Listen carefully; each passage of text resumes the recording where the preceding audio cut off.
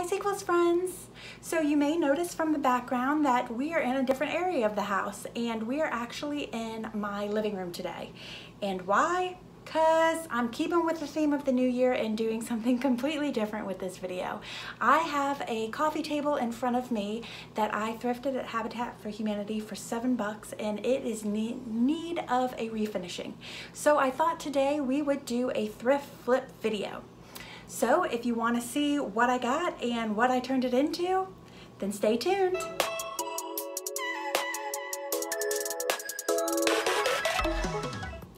Hello everyone, welcome back to my channel. My name is Heather. If you are new here, I am a part-time reseller on eBay, Poshmark, and Mercari, and I use this YouTube channel to document that journey.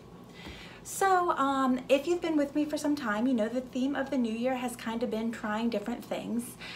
This channel has primarily been dedicated to reselling and how to resell on different online platforms. But given that you're here to look at reselling and thrift hauls and all that, I thought you might be interested in coming along with me as I did a thrift flip. So I'll pop a little video or a little picture up here of what we got.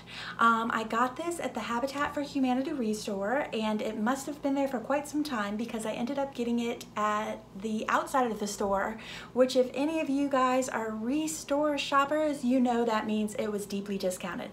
So I got this beauty with these sexy mid-century legs for only $7. I know.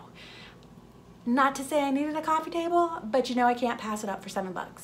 So it sat and sat and sat, and we moved into a new home, and I do not want to look at it the way that it is, so I thought it was time to flip it. So I thought that I would go ahead and show you what that entailed. And just as a heads up, I ended up spending just $13 on some polyurethane. And that's all that I put into this. So this brand new, sexy mid-century long-legged table cost me only $20 total. So let's see what the process entailed. It only took me 2 or 3 days, and let's see what the final results are. And as I say always, if this content is interesting to you and you'd love to see more thrift flip videos, I am flipping shit all the time, and I'm happy to document the process and take you along with me. So if you're interested in that, give me a thumbs up so that I do know to create more videos like that. And go ahead and subscribe and hit that bell if you want to be notified every time I load a new video. So let's see what this entails. Let's go. So here's an adorable picture of Max when we moved in, but getting to the table, this shows you what the top of the table looks like. So really thick on the varnish and lots of scratches all over. And then again, another video I happen to be taking of the animals, but it does show off the table. You can see the nice long legs as I slowly come around here. I got this on slow-mo for you, so you just get to look at my messy living room for a minute there. Again, you can see all the deep scratching. It does have those beautiful, beautiful legs, and if you look all the way towards the right corner, you'll see that the corner has been munched on a little bit by Max. Now I've got the table outside in front of our studio garage, and you can see it really well in the light with all the scratches and such. Now that left-hand corner, I have begun to do a little sanding because I wanted to see if this was going to just sand off or if I needed to get a thinner to put on top of it, but luckily it sanded well. So here's a closer look at that sanding detail from just one swipe across. And then here, I just thought I'd show it to you one more time before I get to sanding the whole entire top. You can really note the peg leg construction here, which is just gorgeous. I absolutely love it. I did use sandpaper that I had in my garage, and the only one that was marked was an 80 grit, and then after that I just used less coarse until it was smooth. So here's Max and I sitting out in front of the studio garage. That's FBG Studios. If you don't know, my other half is a glass blower at Full Blown Glass on Insta. So he was kind enough to set me up in front of his studio, and I just got to sanding. So nothing fancy here. I am clearly not a pro in any type of way. I don't pretend to be. I just learned some things from watching YouTube videos and a lot of HGTV and stuff like that back in the day. Other than that, everything's trial and error with me. So I have that, like I mentioned before, 80 grit sandpaper. I sanded all of the legs down, the top, and I sanded the sides of those wood beams that are holding that peg leg construction. I did not sand the underside. The legs are so short. I didn't think it necessary to sand under there. I'm pretty sure the only person that's going to see it is Max, and he's not going to be bothered by it.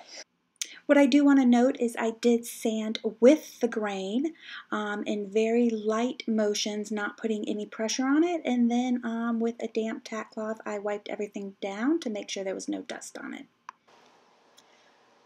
After everything's sanded down all smooth, I went inside to the studio and I had this mahogany stain.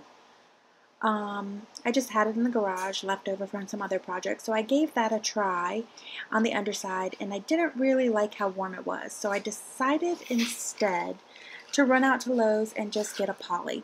Now, I did a little bit of research on YouTube before I went out, and on the Minwax website, they had suggested this wipe-on poly, which I've never used. It's easier and it doesn't it prevents dripping and stuff. So I gave that a try. It was super easy to use. I put about 3 coats on, and you wait for it to dry a couple hours in between. Lightly sand it down if necessary, and I just used an old towel to apply it. I love this stuff. It's awesome. I will definitely use it for future projects. So once that was done and all dry, it's ready to come inside.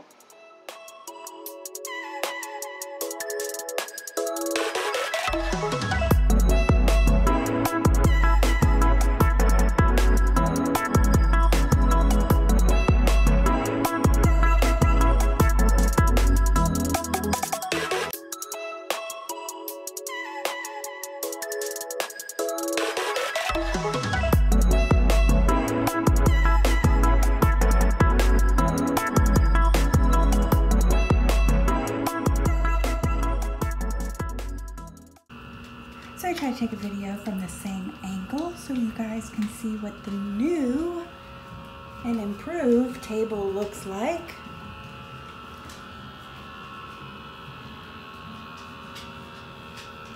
As you can see, Max just has to be in the video. As you can see, the finish is much lighter. You can see the grain a lot better. I did sand things out, but there are still some markings on it, which is fine for me. That gives it some good character.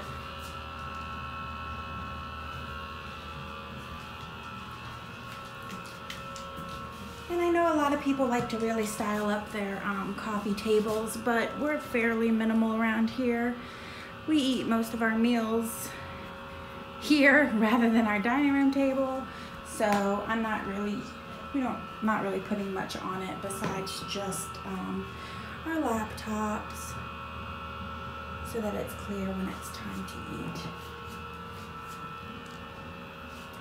So it still kind of has that warm tone to it, but again, it looks a lot better clearing that that overly orange finish off. And actually, it goes better with our parquet floors. We do rent our home. Look at him, front and center. So we don't have the ability to change flooring. And I actually think it coordinates better with the coloring as the table color now ties in that lighter wood of the floor color. So a little sneak peek, if you notice that big old humongous couch behind it that is a little rough for wear, it is about the width of a twin sofa or a twin bed. Super uber deep. And it was another freebie find. I found this on Facebook Marketplace. Somebody was offering it for free to come and tow it away, and they said that it was a Pottery Barn couch. upon further inspection, it is actually a restoration hardware couch, and that is going to be the thrift flip for next month. I'm going to do some things to try to disguise a little bit of the fading. There's also a tad bit of scratching from our cats. There were some scratch marks already on it from her dog. And this cushion is Max's cushion, but there is not an intent to keep a blanket there. There's actually a rip in it that needs to be repaired, and I'm just hiding it with that blanket because if your dog is like mine, then as soon as he sees a rip, he feels the need to complete the job. So that is going to be the thrift flip for next month. So if you're not already subscribed, please do subscribe, ring that bell so that you will be notified. And I would absolutely love nothing more than to hear your comments in the comment section about what do you think about this $7 coffee table flip. Oh, well, I guess we could say $19 since it cost me $11 for that Minwax polyurethane. Sanding just took time and effort, and I had the sanding pads and everything already on hand. He is really showing off to make sure that he is in this video. So like I said before, if you like this video and you'd like to see some more thrift flips and not 100% reseller content, then please do like it so that I know to create more content like this. And again, I'd love, love, love to hear your comments in the comment section. What was your recent thrift flip? What's your favorite thrift flip that was under $10? I just love to hear from you. So we'll close it out with the pitiful pity. Thanks so much for tuning in, everybody. You say bye. Bye.